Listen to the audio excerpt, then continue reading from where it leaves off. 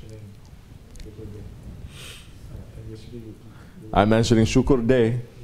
And yesterday there was a Sobat of Chef and we also mentioning the importance of Shukr. But it seems that it's very easy to not be in Shukr, very easy to see the cup as half full or half No, empty it's not. rather than half full. no, it's not. You mix around with people who are not giving shukr, it's very easy. If you're around people who always give shukr, it's impossible. The man's religion is according to the religion of his friends. This is what I mean. You need to have holy people around, holy people underground, holy people above the ground. You understand?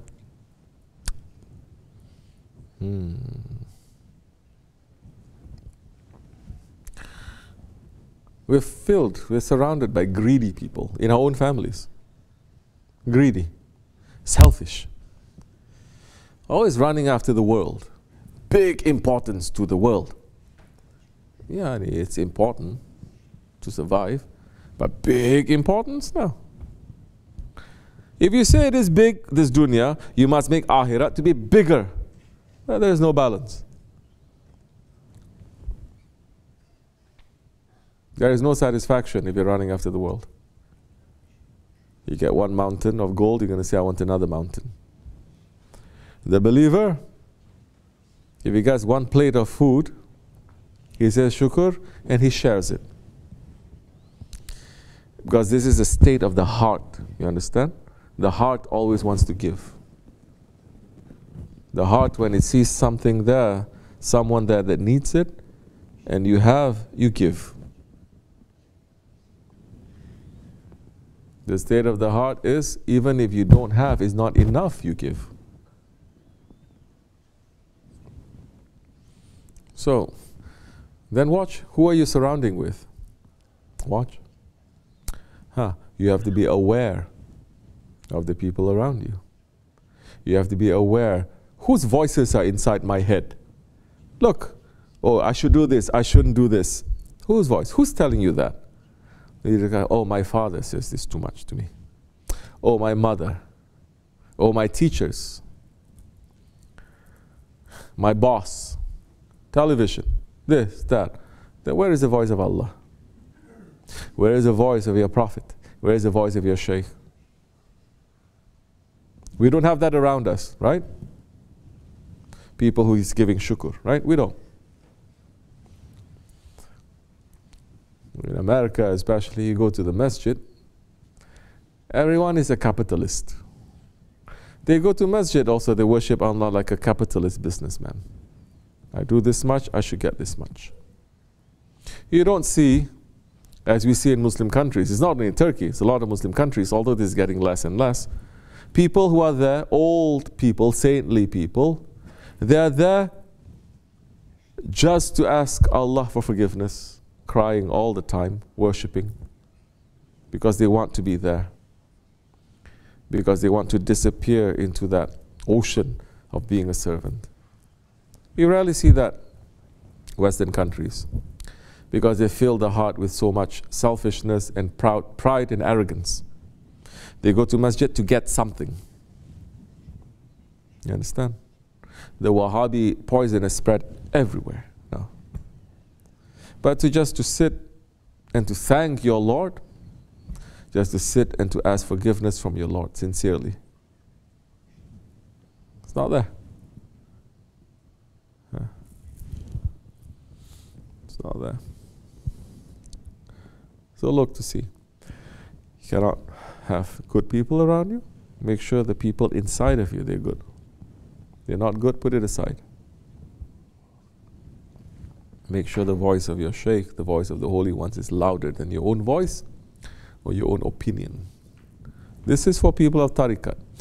If you're not in tariqat, you can do whatever you want. If you're in tariqat, you cannot do whatever you want. You cannot. In reality, you can never do whatever you want anyway. We're only saying that. You say America's land of the free, no? Home of the brave. Really? You can do anything you want? Try not paying your taxes. Oh. Forget about taxes. Try running a red light, and when the police comes, run away from him and say, I do as I like. So much laws. So understand that there is a law. Yeah, so you mix around people who are not grateful. People who are not grateful, what do? What's that, Masud? They complain. They complain. Some of you complain too much. Because you're brought up by your father, mother, they always complain. Grandfather, grandmother always complain. When they sit down, they say, how are you? They'll say, oh, my day is like this. They start complaining. That is their way of talking. You understand? To complain. You know people who are like that. We are like that sometimes, always complaining. Complain. Say, alhamdulillah. Complain. 70 words complaining. 1 word, alhamdulillah. MashaAllah. We have to stop this. You understand?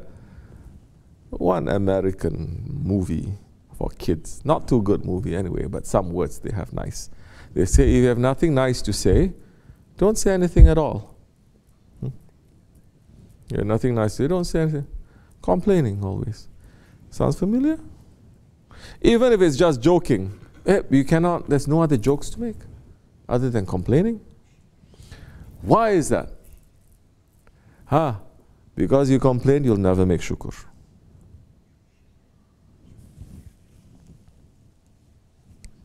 Now you need to go through the scrubber.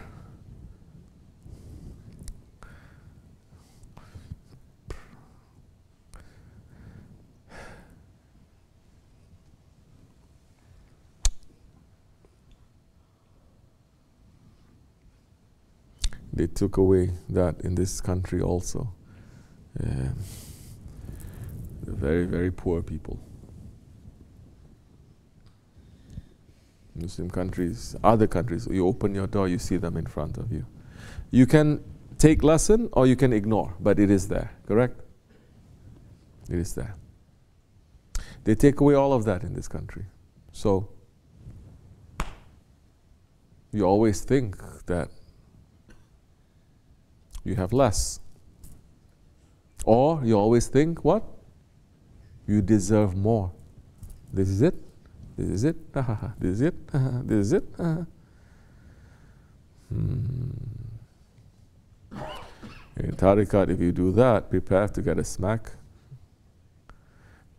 Then, if they take everything away from you,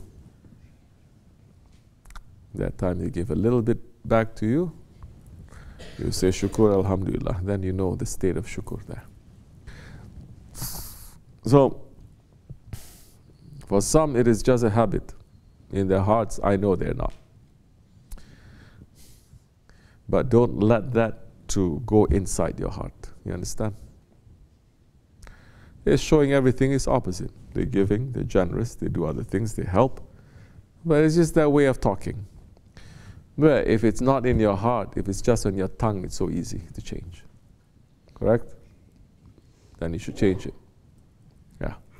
Then you'll become even more beautiful that time. Then you can carry your names. Otherwise, those ones will complain also. They're carrying my name and they behave like this. Understanding? Okay. Astaghfirullah. Fatiha.